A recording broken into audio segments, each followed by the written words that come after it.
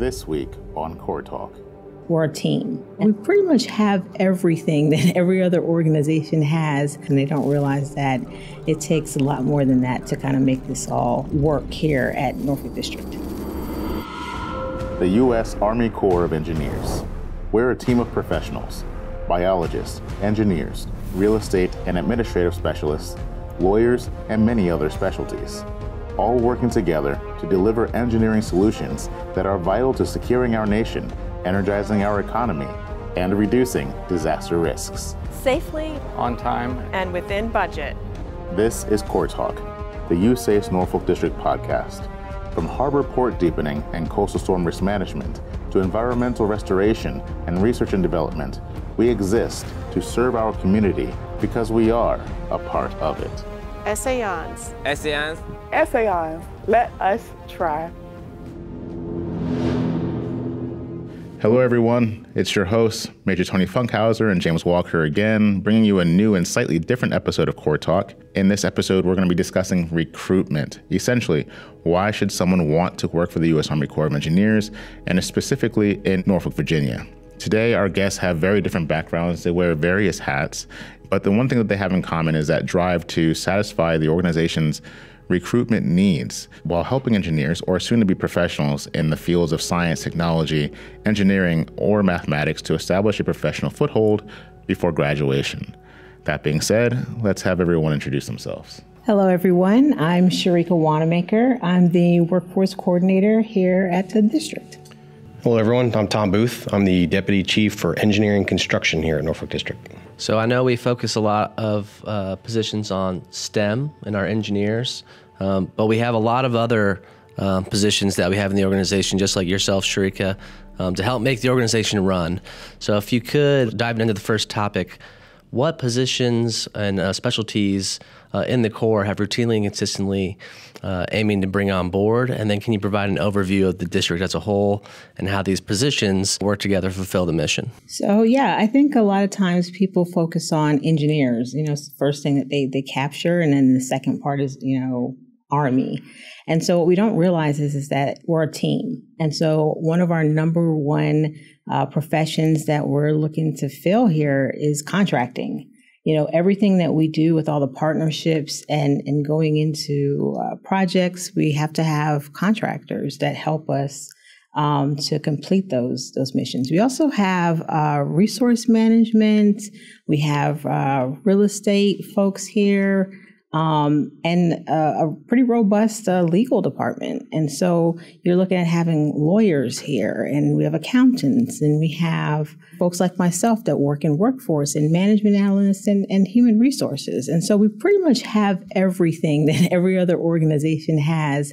I think it's just the Army and engineers just kind of jumps out at them at first, and they don't realize that it takes a lot more than that to kind of make this all work here at Norfolk District. So that being said, and Tom, I'll direct this question to you.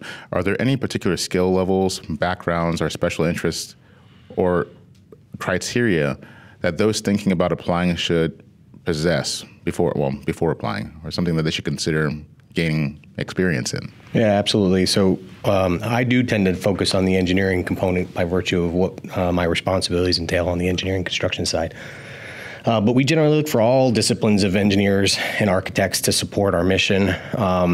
They generally need to have an ABET accredited degree in engineering or architecture and have skills in modeling, design, or even construction interests. I would like to point out, too, one of the things we hear quite a bit in recruiting fairs is that individuals are surprised to hear they don't have to be in the Army to join the Corps of Engineers. We do have some green suiters in our midst, mostly in the leadership positions, but the large majority of our organizations are civilians, all right, just like I am. So I'd like to point that out. And so we're always looking for motivated junior engineers and architects and experienced journeymen to join our ranks, and those that have a drive or a desire to join an organization with a mission, a higher mission. I mean, here, U.S. Army Corps of Engineers, and it sounds quite military, so I could see how people could have that misunderstanding. Yeah, no, 100%. I know we do focus a lot on the diversity piece, too. I know, Sharika, if you wanted to kind of discuss that from the HR realm that we do just kind of focus on. Yeah, so just to add a little bit to what Tom was saying, so there are some soft skills that we're looking for too. When it comes to working here, you're obviously going to be someone that's very organized. We've got, project management skills that we're working for folks to have. I also try to focus, especially when, recruiting at these fairs that I go to, looking at folks that care about our mission. That's, you've got a mission where we're trying to help flood management. That's kind of impacting the world right now. And so when folks come and they kind of light up when you see them talk about helping their community with the projects that they do, you want those folks that are going to invest in Norfolk District. And so obviously it takes a diverse workforce to do that. And so, we go to the historically Black colleges and universities, HBCUs. We're lucky to have 3 or 4 of them just in the area alone. We're 1.7 miles away from Norfolk University. We're 20, 30 minutes from Hampton University. We're an hour and a half from Virginia State University, and the number one engineering program among HBCUs, North Carolina A&T, is about 3-4 hours away. And so we're pretty lucky to have those universities here to do that. And then we also participate in some federal agencies and organizations that have diversity programs. So you're looking at going to the Black Engineer of the Year conference coming up in the next 2 weeks. There's LULAC, which focuses on Asian Pacific Islanders, American Indian. There's so many different organizations that we try to pull from. And what we've found, especially in like my field with workforce, is that when you bring a diverse workforce in, you actually have more ideas. And that idea can kind of drive probably the projects that we're doing here, because some folks may see it all the same, but then when you have all those different ideas coming together, you may actually have probably a better solution. And so that's what we're trying to get to here, and so I try to drive home that we are helping the future. We've been hinting around a little bit, but I know there are a lot of great things to do here at the district, even in the Corps of Engineers. So really, I just want to kind of ask you guys a question. There are districts everywhere, right, across the United States, even in Europe and OCONUS. So why are we so much more advantageous, for someone that's in California where they got, potentially San Francisco or one of the other districts that are closer by? Why is it so advantageous for a biologist or an engineer or a project manager, wherever they're at, to come here to the Norfolk District? I mean, okay, so you're comparing us to California. What do I say? I was going to start with saying the water, but I mean, whoa, how do I compare with that? But in all actuality, the water. I mean, I'm an East Coast girl, and so, I think that we kind of have a mix of everything, and it's a little bit closer to get to it. And so I've been over to California, and it's great, but you got to drive 6 hours to get to LA. But, by the way, it's probably going to take 12 hours with traffic. And so, I mean, honestly, we own our building. We're right here on the water. We've got all these great parks. There's so many different things. We're starting to kind of in Norfolk, Virginia, we're revitalizing that whole area. And so you've got kind of that old townish feel in Ghent. You've got the downtown Norfolk area. Then there's Virginia Beach that's kind of doing, the surfer kind of, maybe the California vibe a little bit when you kind of go down there. And even you've got Norfolk Beach just kind of doing something similar. And then I just love how close we are to other things like Williamsburg, D.C., New York City, and I'll admit it, I'm a Brooklyn girl. So I like the idea that I can just drive 6 hours and I'm not still in the same state. Let's throw that there. But we can also visit the South as well. And so Virginia is it's a mixed bag. And so I think it's probably important to notice that you're coming here. It's not the country as everyone likes to think it is, but you have some of everything, and you probably can't get bored as easily. You're going to have to try to get bored here. The only thing I would say extra is the weather's great. I grew up in Florida where it's hot 10 months of the year. Here we've got great 4 seasons, and that's conducive to being outdoors, getting into winter sports, summer sports. All the different seasons here are awesome. So I have a question, and I'm going to direct this question towards you, Tom, first. What challenging experiences or competence building opportunities do professionals encounter when working at the Corps here in Norfolk District? especially in roles that relate to dredging and environmental regulation. How can these things help benefit the career of somebody who is just starting off as an engineer? Yeah, great question. I'll say generally the challenges are, even though they're unique to the Hampton Roads area or the areas that we're focusing on, they're similar everywhere else, especially in coastal regions. And one of the benefits of working for the Corps of Engineers is that we can leverage that entire enterprise, right? So we collaborate with a lot of our partner districts that are in similar situations. We set up mentor relationships with some of our junior engineers and architects to work with other local districts so they can gain that experience. For example, the hurricane recovery that was in Katrina several years ago, we're benefiting from that now as we work through some of our Norfolk CSRM programs. We're also assisting, as you know, Jacksonville district in the Florida area and New York in the New York area as well. So there's a lot of opportunities for engineers and architects to collaborate with other senior architects and engineers outside of our district to gain those experiences and set them up for future opportunities as they move through their career path. Given the historical focus on flood control, navigation, and national defense, has the Corps evolved its recruiting strategies over time to align with the current needs and priorities? Yeah, I would say there's twofold. One of the most important things that we've been provided here recently is a direct hire authority. So where in the past we've had to traditionally go through USA Jobs and do those announcements and seek out candidates that way, now we have a direct path to bring on qualified individuals that are able to help us with our mission. Okay. And we can go out and recruit them. Folks are able to reach out to us direct and ask about opportunities. And if we have something, we can talk and bring them directly on, or even potentially redirect them to another sister district that might have an opportunity that's more well suited for them. So DHA has been great for us. We've brought on a lot of talent directly using that authority. I also say that we've evolved the disciplines that we're looking for. So in the past, in Norfolk District specifically, where we've really focused on military construction over the past several years with many of the BRACs, the base realignments, now we're transitioning our program to very heavy civil works. So where we're looking for maybe a little bit lesser of the architects and the vertical disciplines like structural and MEP, we're looking more now for civil hydraulics engineers with a coastal focus and disciplines like that, which a lot of folks seem to be interested in now. So we're targeting those type of disciplines that are supporting the program that we have at hand currently. So for an engineer who's currently in university who has dreamt for the last 4 or 5 years of their study to really exercise, the architectural aspect of being an engineer, should they let the current recruiting priorities deter them from applying? Oh, absolutely not. No, I mean, even though the civil works mission is primarily horizontal, there is still a lot of components of the structural architecture disciplines that we bring into that.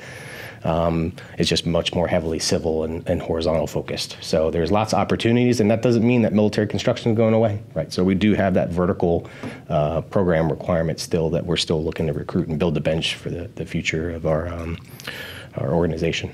Let me jump in there real quick. So a couple of things when we talk about like hurricane and beach erosion projects and protection and stuff like that, it's important to notice that we have, or to mention that we have an emergency management section here. Mm-hmm. And so when I've went to a lot of these recent recruitment fairs, they are in love with that idea.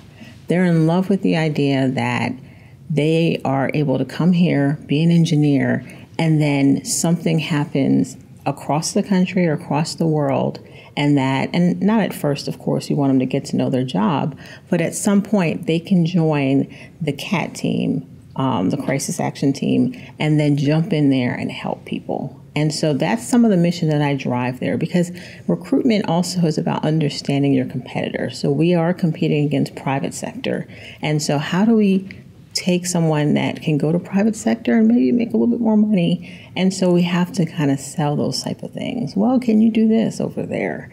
And then as far as looking at the historical focus and flood control and everything there, what we're doing this past year to align that is, and I love that we focus on that, there's 5 generations that currently are in the workforce right now. And so understanding the different generations that we're trying to bring in is important. And then when going to these recruitment fairs, this younger generation, they're like into social justice and social reform and environmental concerns means something. And so when going there and talking about flooding in Norfolk, they understand that. They understand that something has to be done to combat flooding. They understand that not only at the Corps of Engineers are they going to be doing engineering projects, but there's an opportunity to look at oyster restoration and how it filters the water in the harbor and starts to build back the environment around it. And so that's kind of how I'm selling them on that stuff, is that flooding is happening all over. What are we doing about it? Well, come over here and let's work on that. And oh, by the way, you can help filter, the water with the oyster restoration, or you can do all these different things, or you can join the emergency management team, who is always recruiting for people. So if I had to add anything to those two questions. That was good. And I know you highlighted the private sector being our main competition. And I know that's, Richard Klein talked about that as well when we were interviewing him last time in the podcast. But you'll see, I think we're okay if younger generation wants to go into the private sector first and then come to USACE. We're also looking at those opportunities. I know that the journeymen are a big focus for us right now. I don't know if you want to address a little bit, Tom, but I think understanding, we're not just looking for folks coming right out of college. We're looking for folks at any point of life, as long as they fit the team and they got the skill sets. That's what we want to bring on to the organization, because we know that they're going to make us better. I know that's kind of a focus area that we've been looking at recently. So those coming from private sector bring a lot of experience that'll benefit our program as well. But what they also find is that while the pay may be not quite what they see in private sector, the work-life balance, the benefits that we offer quickly offset that. Right, and we find that they're very happy when they come on board. And the mission that we have, right, we touched on that earlier. No matter the program, you're impacting the community, the service members, or their families. So the mission that we have kind of gives folks a calling and a little bit more job accomplishment satisfaction, if you will. That makes a lot of sense. Actually, the first person that comes to my mind when I think about somebody who transitioned from the civilian sector, or from the commercial sector rather, is Drew Gebler. And he was on our first episode, remember? And yeah, you can tell in the passion in his voice that he really does enjoy being here. I have another question, because you mentioned that the issues and the problem solving that's going on here at USACE Norfolk District, these problems are similar to problems in other regions as well. But is there anything that Norfolk District is leading the way on in such a way that experience could only get, not that it could only be acquired here or obtained here, but it would be obtained here in a very special way, in a very particular way? Yeah, absolutely. I can think of a couple of different examples. One of which is our DODEA program. That's the DOD education activity. So we have the design center, and we run all of the designs for replacing their schools, K through 12 schools that our service members' kids go to. And you don't often think about the government leading innovation, but this is one case where we did. So we developed the new education layout for their schools based on the kind of current education paradigm for student-focused education versus teacher-focused education that we saw many decades ago. And after we developed that, other private, public sector, state and local agencies that run their schools followed suit. And then on the civil works side too, we're looking at natural nature-based features that have never been used before for our local Norfolk project, as well as some of the projects we're involved with in Florida and soon to be in Virginia Beach and Portsmouth as well. So individuals working here have opportunities to develop new solutions that have never been used elsewhere, and then bring that experience potentially to other organizations throughout the country and the world in the progress through their career path. Sharika, could you share some of the incentives and benefits that the Corps offers to professionals considering joining our team?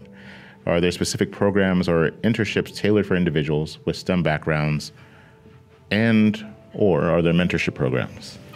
So yeah, we do currently. So I want to say this fiscal year, we have $9 million across the Army to use for recruitment. And so that can be relocation, student loan repayment, for coming into the federal government. We can offer all of that to anyone wanting to come into the Corps of Engineers as a whole. And so we are offering our hiring managers this pot of money that they can then go and take that money and offer it to help build our team. As far as specific programs, there is one that's near and dear to me. It's Advancing Minority Interest in Engineering, the AMY program, which is directed towards historically Black colleges, American Indian and diversity universities, bringing them in on a 10-week internship. We also have the student internship program, which is through and funded with ACMA. And so ACMA is the Army Civilian Agency. And what they do is they're like managing all of the career fields. And so they've been, over the course of their transition, looking at how can we build the career field and build each career field to get proper training, get opportunities for getting your degree. They look at opportunities to help build skill sets, and they push that out to all of their Army organizations, and we can take advantage of that at entry and also afterwards. And so that's kind of interesting too. We also have the Army Fellows Program, where after you graduate from college, you can then take advantage of working with an Army organization, and then mentorship programs. That's kind of internal, but there are some higher mentorship and coaching opportunities with the Army Coaching Network. And so you can actually join that network and then get an Army coach.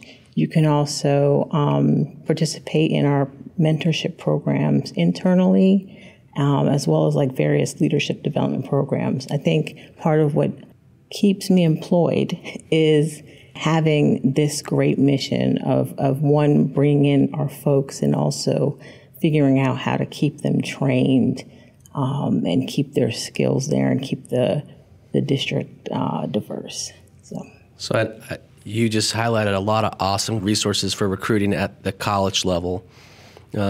I know that we're working towards the military career skill bridge program as well. Can you highlight a little bit that, especially for the military folks that are transitioning out and looking for jobs, there's another opportunity potentially for them to come here? Yeah. So the DoD Skill Bridge program basically says that if you are retiring or separating from the military, and so any of it, so Coast Guard, Army, Navy, Marine Corps, Air Force, Space Force, you can come over. I guess you're authorized to go to an organization for 180 days. And so we are in the process of bringing the DoD Skill Bridge program to this district. And so we will be recruiting at the Fort Eustis or Joint Force Langley Eustis. The Navy bases, we're going to Wounded Warriors at Quantico in March. You'll have opportunities to join our organization by going to any one of those events, also by taking advantage of contacting us directly. We also use what's called TARP Yellow. It's a platform where you can go in there and upload your resume, and then all of USACE and all of our organizations can look at you. But yeah, we're always looking for military. And I think, sitting here in our great podcast, I mean, two of us were, transitioned off of active duties with UJ and myself. So definitely, we're definitely love to have anyone with that military background. I know Tom transitioned too, so everyone here's got some military background. So it's definitely a organization, a culture that continues to give back to the community. It's that calling. Are there specific programs in place to nurture and enhance the skills of engineers, scientists, and lawyers, et cetera? So we have 4 levels of what's called the Leadership Development Program. So the Leadership Development Program here at our District 1 and 2, LDP 1 focuses on leading self. LDP 2 focuses on leading others. LDP 3 is done at our division headquarters at Fort Hamilton in Brooklyn, New York. And then LDP 4 is done by our USACE headquarters in Northern Virginia. And so as you grow, you go into each phase. And so, and we invest a lot of, I think it's important to note, we invest a lot of resources into these programs. They're not just a program that we patched together.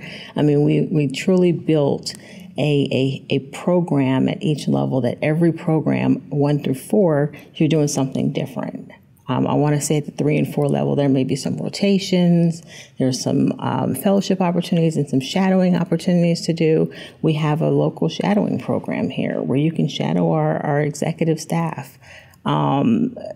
There's also opportunities. I want to say we're bringing cadets here this summer. And so we're always focusing on career development. We're always focusing on how can we be better. And also that ACMA organization, that's their primary focus is career development, is that each field has to continue to grow. That's how we're going to be the best force. And so they're always pushing career development opportunities. And so we just have to have folks that want to continue to nurture and enhance their skills. I'd like to talk on the technical side of that as well. So we do have a pretty robust technical continuing education program where we try to offer at least one, if not multiple, training opportunities for individuals over the course of the year. As we all know, USACE has the USACE Learning Center that has very USACE-specific training classes.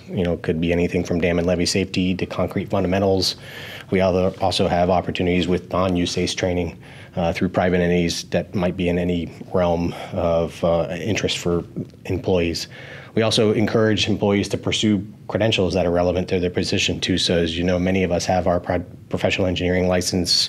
We have many registered architects, financial management certified folks across the gamut of all the responsibilities that we have. So there's lots of opportunities for individuals to continue growing, learning, and refining their skills to set them up for upward mobility. I'd like to go back real quick to the initial incentives too. A lot of folks don't realize most of our professional series positions are 2-step career ladders. So what that means is where you may come in as a GS 5, 7, or a 9 in a professional series, which is most of our engineering, architecture, many of our resource and finance management, project management positions. It's a 2-step ladder. So you will come in as, say, for example, a GS 7, but instead of going to an 8 non-competitively, the next year you go to a 9, and then you go to an 11, up to a 12. So it quickly, while you may come in a little bit less than what the private sector is, you quickly advance that salary and your realm of responsibility as you progress over the career ladder. I think the other things that we do kind of unique to the district is that we're doing the supervisor workshop here in the next month. That's kind of bringing in all of our supervisors to continue to develop them because we know how important it is to continue to grow our supervisors in the organization. I think the other part of that too is our executive mentorship program that we just started. Our strategist, Jamika Harkat, is kind of spearheading that for the organization, where if you want to see what the executive level is doing, we're showing our calendars to everybody, and if you want to attend events and kind of see behind the curtain of what we're doing at our level to help support the organization, like please shoot an email or a note to Jamika, and we'll get you on the list, and you can kind of see what's out there, and you can attend and listen into all these higher level events, just to get a feel for all the things that you're doing at your level is impacting and helping supporting the decisions that we're making at our level. Kind of looking at some of the opportunities that we have for folks that are in college right now. What opportunities do we have to help kind of expose them to the Corps of Engineers prior to that might help support their decision making? Sure, yeah. So we collaborate with local universities, especially in the Commonwealth, and other districts do with their local universities. Specifically, we work with UVA, just completed their winter externship, had 3 individuals, architects here for a week working with our organization. We collaborate with Tech and a lot of the other universities in the area, so there's opportunities for them to get exposure. I would say get involved in your local SAMI organizations, and that's a great way to meet and understand our mission and develop opportunities not only with us but other organizations as well. And that goes for outside of universities as well. So even just by virtue of our mission, there's lots of opportunities where we collaborate with local and state agencies, other federal agencies. In that creates a lot of collaboration, exchange of information, and obviously opens up avenues for opportunities in career path development. So speaking recently to some personnel who have worked for the Corps for 30 plus years, in some cases even 45 years, such as Richard Klein, we've had him on a recent episode. It has been stressed that not every person that walks through the USACE Norfolk District doors actually is still working on the same types of projects and tasks several years down the road. Some people stay in environmental restoration, some on military construction, as you've mentioned, some end up in regulatory and planning, and they're doing project management. So considering all of this, what career broadening opportunities are available for engineers within the Corps, and how does that contribute to their professional development? There's a lot of different opportunities. We have developmental opportunities within Norfolk District specifically that we kind of highlight. In the course of individuals developing their own career path and aspirations, they'll work with their supervisor to develop what we call an individual developmental plan. And then when we try to marry those up with opportunities in the education that will set them up for success. So specifically within Norfolk District, we'll create opportunities for where maybe engineers go work in project management, or project management works in construction, or a budget analyst can go work in resource management to let them experience something outside of their realm of responsibility, but also set them up for possibilities in the future. And that not only happens within Norfolk District, but also USACE wide. So there's a lot of 120-day opportunities that we call them to go work sometimes in person at a local another geographic district, or even potentially remotely as well. So, question that pertains particularly to the engineer field, and forgive my ignorance here. You know how some professions, if you do not establish your specialty early on, and if you find yourself bouncing around, it negatively impacts you in your career. Is that the case for an engineer? Can you move back and forth between different sections, and that's actually advantageous for you? Yeah, so it's easier earlier on in your career. Generally, if you pick a specific discipline, say structural, you're going to work in structural, but you can get exposure to design, to construction management, horizontal construction, vertical construction. So it's a little easier to transition and get that experience early on versus when you become a journeyman. So we're looking for specialized folks later on in their career, but getting that broadening experience early sets you up for long-term career development in terms of going into management positions and leadership positions further down the road, but absolutely.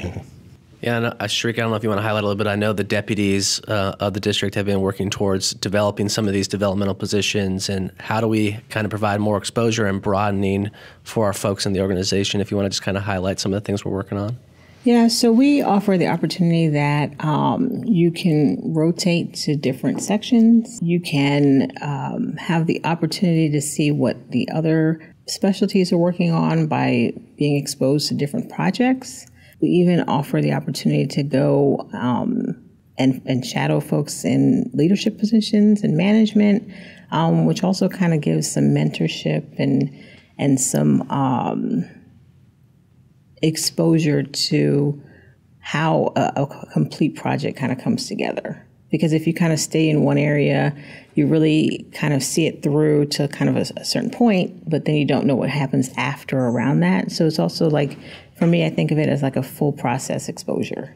And so we're allowing them to develop by looking at how things may go from start to finish, how things may go in the other realms, such as like regulatory, which may be kind of different in a sense than the traditional engineer.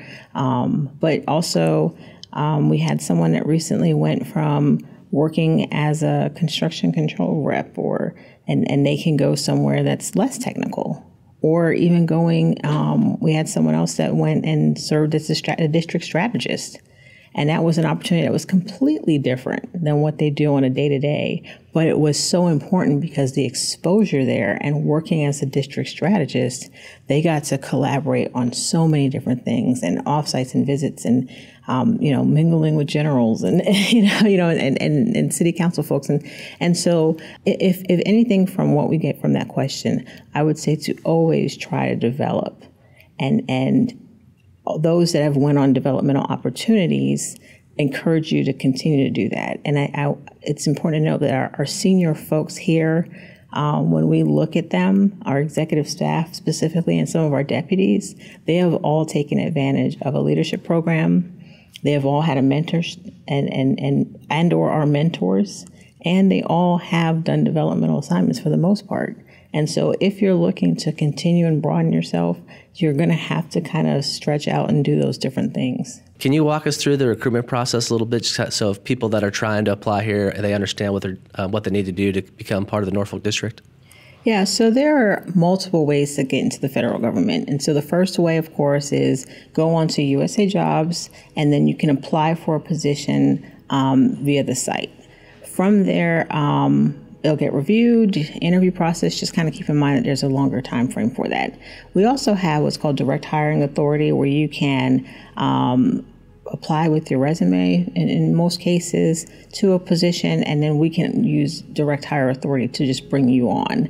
And so we just encourage you to, one, send an email straight to us. It's on our site.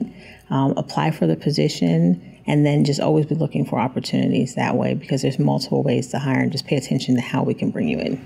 Yeah, absolutely. That was a great point. And I think from a lot of our recent recruits, too, the feedback that we're getting is that we think that Norfolk is a great place to work, and they agree. And they come on board, and they think we have a great organization, great culture here. So look forward to hearing from some new interest, and we'll talk about opportunities.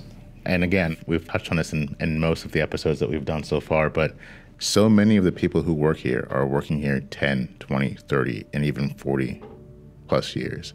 So I think that says something about the work environment here, as far as how healthy it is to work here, and also how fulfilling it is to work here as well. I think it's important to note that we are a Department of the Army civilian enterprise. And so we are trying to be on the forefront of advancement. And so I think what a lot of folks like about coming here is that, yes, they have a fulfillment with mission, but we're also accepting of hybrid. I think we're very open to that. We've got a few remote opportunities, but obviously engineers are going to work with, have to come in from time to time. But we definitely aren't trying to just do things the same. We are trying to advance, and we're okay with moving forward and being on the forefront of that and saying this is how it works well, and we're going to continue to grow as an organization. And so that's some of the things that I try to talk to the folks coming into our organization about is that we're not, the standard organization. We are different, and, we're small but mighty. All right. Thank you guys both for being here. Thank you for everything that you guys do to try to bring some of the sharpest minds in various fields to the U.S. Army Corps of Engineers Norfolk District to help facilitate our ability to support the Commonwealth of Virginia and Hampton Roads. For our audience, yes, that's you guys in your cars, you guys at home, you guys on your lunch breaks. Thanks for joining us for yet another episode of Core Talk. Please remember to like, share, subscribe, and follow. Feel free to comment and message us about topics that you would like to hear in upcoming episodes. Thanks, you guys. Thank you. Thanks, guys. Thanks, James.